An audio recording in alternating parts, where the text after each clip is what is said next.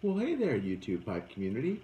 It's your buddy D-Dub coming at you with a bit of a tobacco haul, and I want to show you how I take my tobaccos and sort of record them and log them in before I put them in my cellar.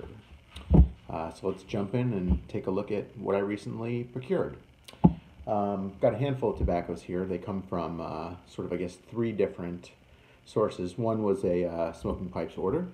The other was a bit of a roundup I did at some of my local pipe shops here in St. Louis to grab a couple McClelland stuff before it was all gone. And then one other tobacco that a buddy of mine sent to me. So let's jump right in. So I was lucky enough at my local pipe shop. They got pretty cleaned out of McClellands. I did pick up a handful of Virginias and a couple other things, but most recently I got myself some of the Grand Oriental tobaccos, which I'm pretty excited about because I'm going to miss these. And while they're not everyday smokes, I do really enjoy them. So I'm not going to pronounce the names. I'm just going to hold them up because I'll get them wrong. But I've got one of these guys.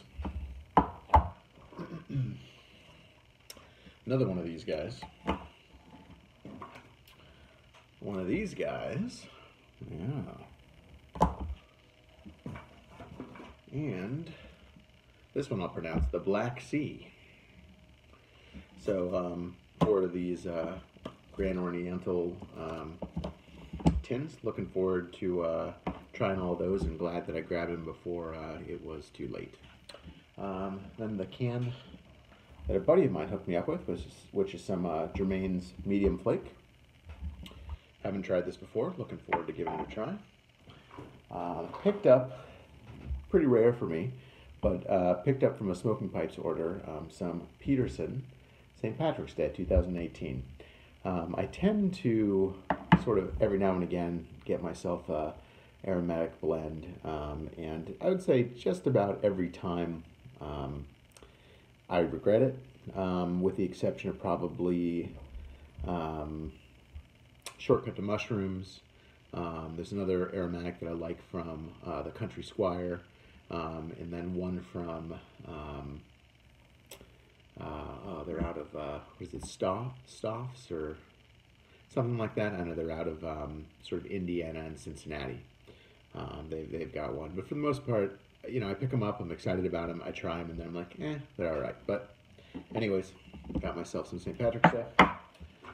Got myself a couple tins of Robert McConnell Latakia Flake. I got two of those. Picked up some University Flake while I'm at it. I always enjoy this. Kind of one note, but delicious stuff. Got I think two of those. Got myself some Robert McConnell Folded Flake, which I have not tried yet. I think I got 2 or 3 of those. And I think lastly, I picked myself up a tin of Capstan just for good measure. There are a couple tobaccos that I just tend to buy pretty much anytime I make an order, so that I can hold on to them and throw them in for later.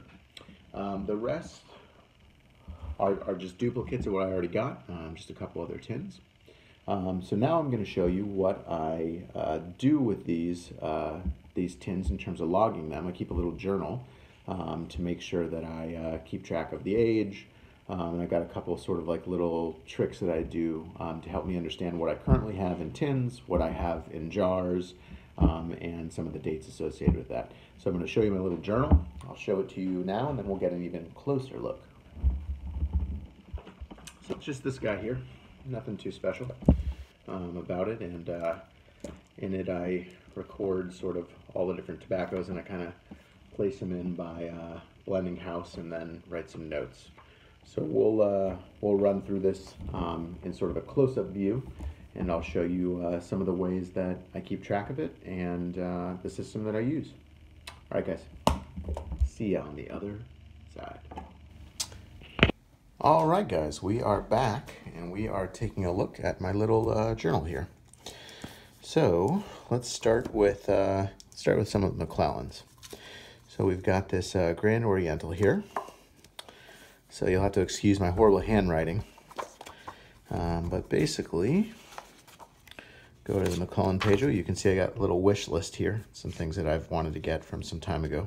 Probably need to update this and cross off some that I've gotten. Okay, so I do have a lot of McClellands, a lot of different things. And so what I like to do is basically, you know, take a look here. I'll write in, you know, the kind of tobacco it is.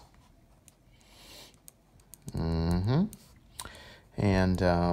this way I can kind of always keep track of what I've got. And know what it is. And sometimes if I'm thinking like, what am I going to smoke? I actually just open up this little book and go from there. So I like to take a look at this point. This one's from 2014.